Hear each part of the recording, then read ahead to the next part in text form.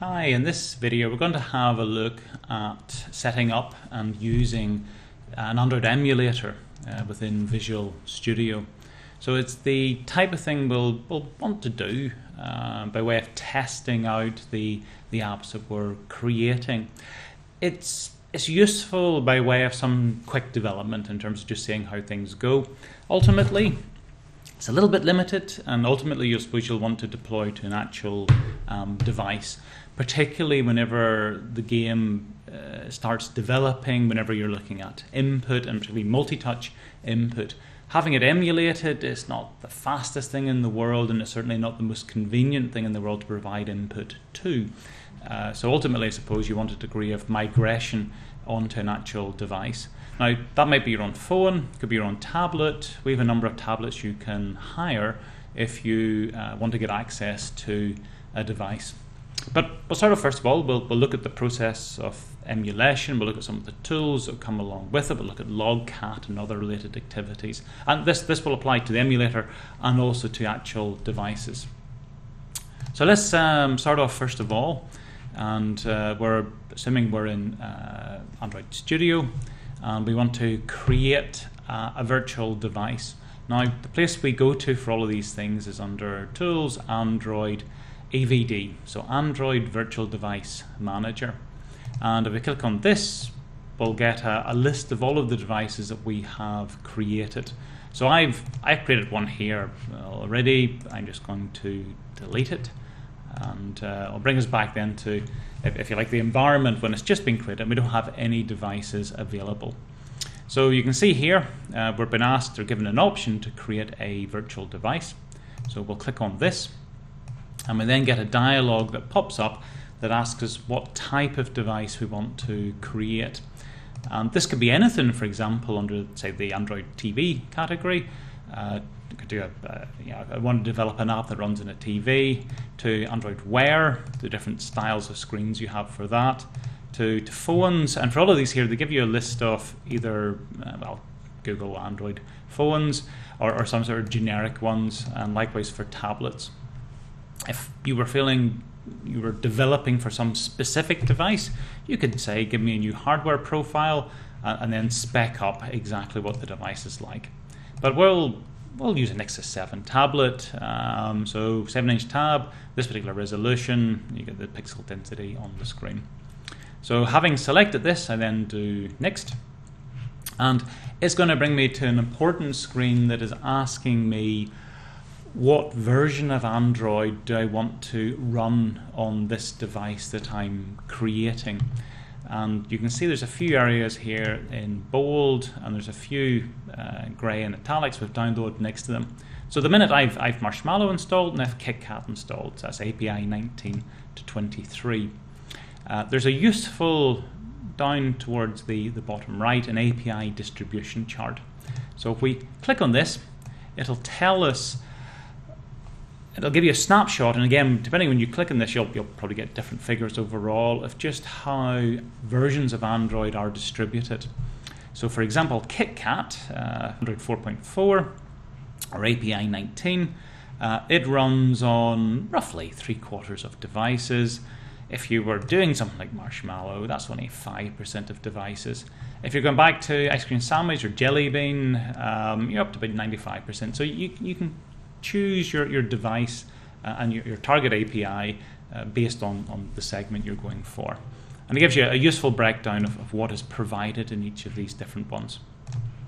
So I'm going to create it with Marshmallow running a 64-bit x86 Intel processors. And if we then do next at this point, we get another screen. You can give it a name. You can specify if you want to scale it. So in terms of, for example, that 4 device-independent pixels on the device map onto 1 pixel on the screen, so you can have different sizes on the screen. The default is 1:1. So if I'm creating, in this case here, 1200 by 1920 tablet, it'll occupy that amount of real space on the screen. But yes, fair enough, it depends, but you can go wherever you want to. Orientation, this is starting orientation, go for landscape. Graphics, now normally keep it in auto. If you've got a decent video card, it's going to be hardware accelerated, and I'll make all the difference to it. There are some advanced settings. You can get down to specifying the amount of memory or heap and things that are available, but generally speaking, the default stuff is fine. So we're happy with what we got. We click on Finish, and it will then actually build up an Android virtual device, in this case Nexus 7 running Marshmallow, and that's available for us. Now we can actually run this device. You can edit it clicking on the pencil. If you run here on the click, you'll have some information down at the bottom, starting the Android virtual device. It's basically going to create that then and make the device appear. So do an Android emulator. Now I did one-to-one, so it's a full screen device. And effectively what we're seeing here is the boot up screen. We've created an Android device and it's booting up in the same way if you turned on your Android device that you have yourself. And here we've got stock Android, so we've got sort of the stock Android symbol overall. Now, it'll take a second to boot up. Whilst you're doing this here, if you have a phone, and ultimately a phone's the type of thing you want to do, you have to, if you want to deploy your Android apps onto the phone, you have to enable developer mode on the phone.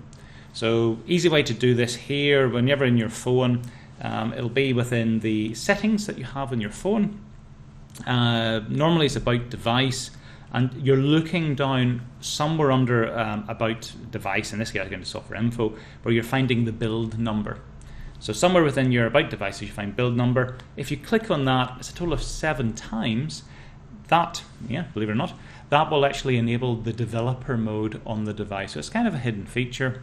Whenever you click on it another time, you'll then have the developer mode. It means when you're plugging your device in the USB cable to the computer, it'll appear under one of your Android devices. You'll be able to deploy your apps to it and be able to test your apps out on it. There's a whole bunch of other stuff that's under the developer mode, but be careful because you can make a good job of messing up your phone if you're not overly careful. So back to this one here, you can see that it started up. In fact, we've got the sort of the welcome screen. Now I can actually make this a bit smaller. We can rotate it, and it is the same as having an Android app in terms of being able to use the different features available within it, but that emulates it. Okay, so given this now, we want to have a look at actually deploying something to it. When we start this up, we can just leave it running in the background. Effectively, it's a device that is running. It's fairly memory hungry. That's one of the things. And if you're finding that you're emulating this on, say, a laptop with 4 gigs of memory, which is fairly tight, and your emulator is using up 2 gigs, and Android Studio is using up a fair amount, you can run out of memory quite quickly. In those instances, you may actually want to reduce the footprint down, give it a gig of RAM. There's also a few other emulators available out there that have a sort of more compact memory footprint. You could use those too. Right, anyway, we've got it up, we've got it running. It's what we want to test things on. So anytime we go into our Android Studio then, and I do run, it's going to show me select deployment target. So this will list all of the Android devices that it has access to. So it sees in this case here the emulator I've created. If I plug my phone in, my phone would have been listed there as well.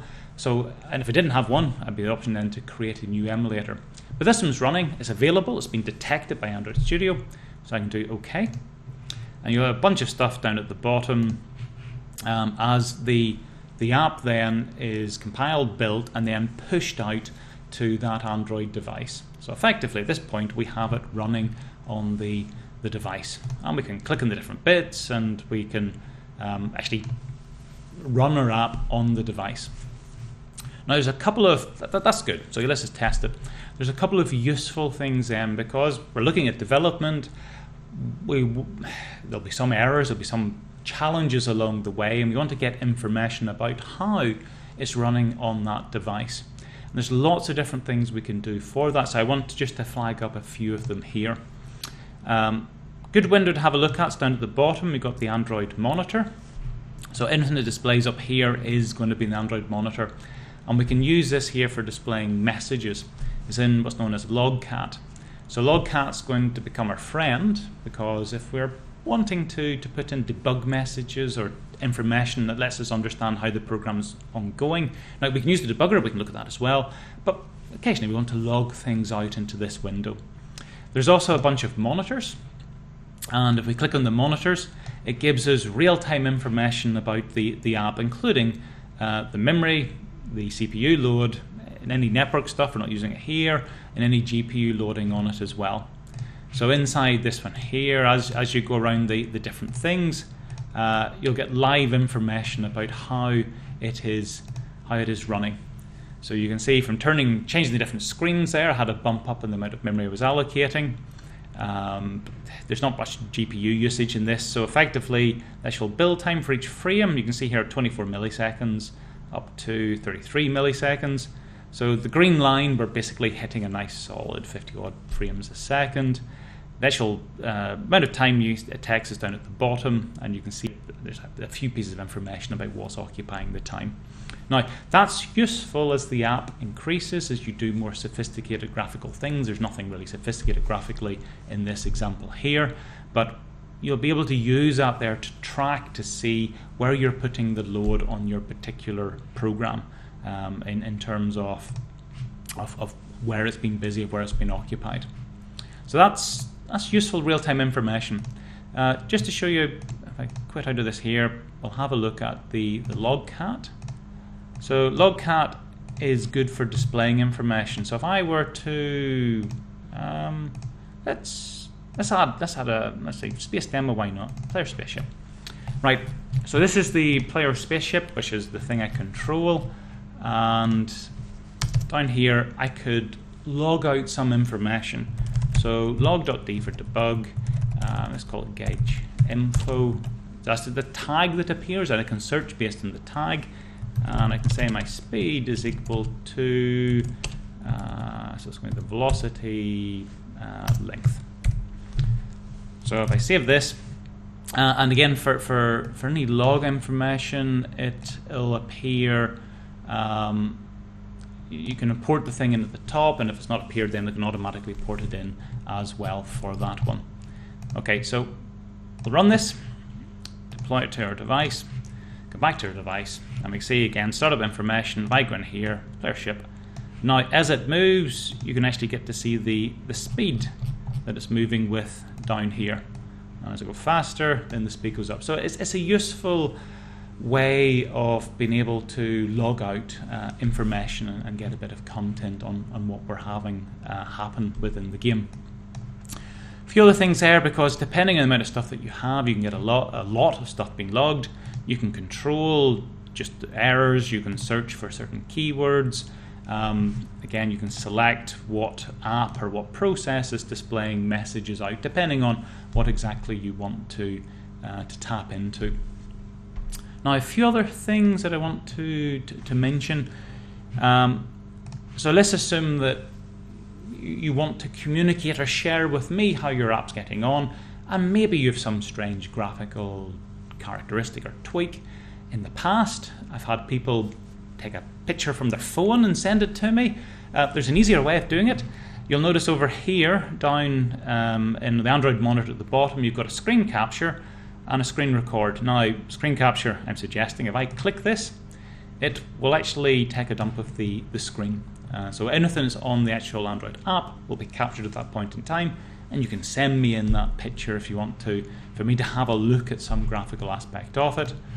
You can also record it, but you're going to have more trouble sharing that with me because it'll be a fair old size. But if there is something, you can record that. You can bring it along up to about 3 odd minutes.